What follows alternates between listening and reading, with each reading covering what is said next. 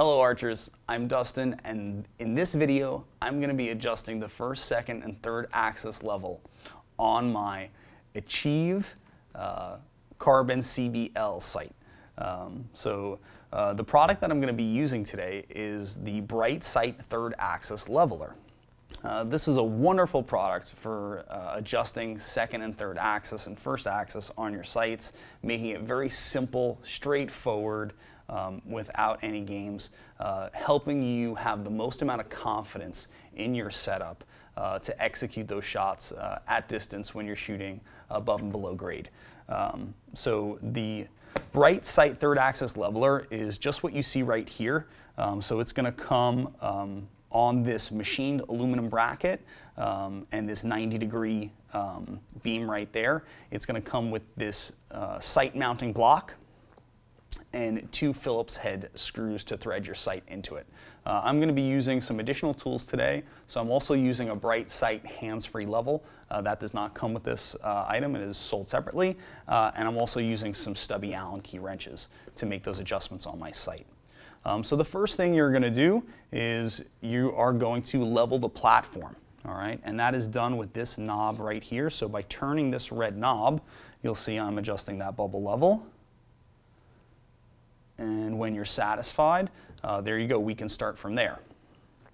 So now the first axis adjustment on my sight is going to be this elevation bar, okay? So if I move my elevation bar and that axis is not set properly, as I adjust my elevation up and down, my windage will move left and right. So it's very important, it's critical that I get that bar flush with my bow and straight up and down. So I'm going to be looking at the level on my hands-free level, and I'll do a little bit of adjustment here. And I'll slowly snug down, not really wrenching on the equipment at all, to where I find, okay, not quite where I like it. Okay, that's great. So now I'll go to the bottom.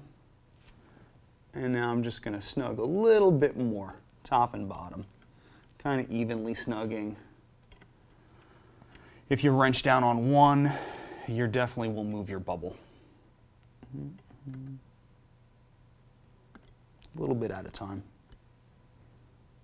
That's probably the best trick for this. Okay, so now that my first axis bar is sufficiently snugged down, I can move on to my second axis. So when I'm doing my second axis, essentially, let's make sure we're staying flush here. Okay, good.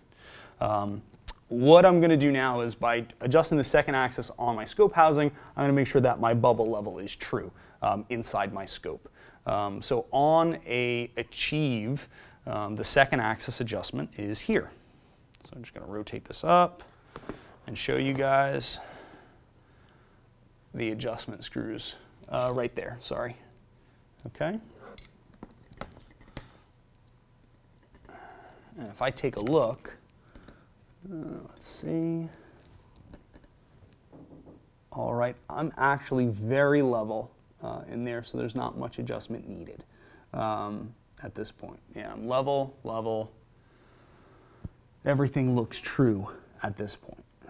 So to do third axis, that's now where we have to pitch the sight, and that's one of the reasons why this tool is so easy to use. So I could pitch it down or pitch it up, either way. I think visually I can see it down, you guys probably can't. And my third axis is pretty solid, but I will demonstrate just the adjustment.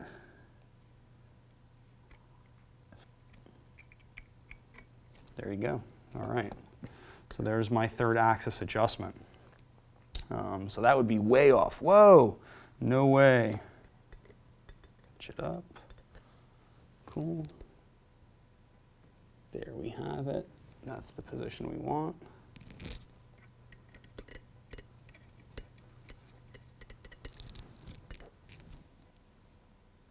Again, snug, snug, very slowly when you do this, increasing tension, a little bit at a time, and that's the best trick for second or third axis adjustments on your sight, is just go nice and slow, increasing the tension until you get your bubble exactly where you want it. That's really it. It's pretty straightforward, archers. If you like this video, be sure you give us a thumbs up. If you want to see more videos like it, subscribe to our channel. And if you have questions about this product or any others, visit us at LancasterArchery.com.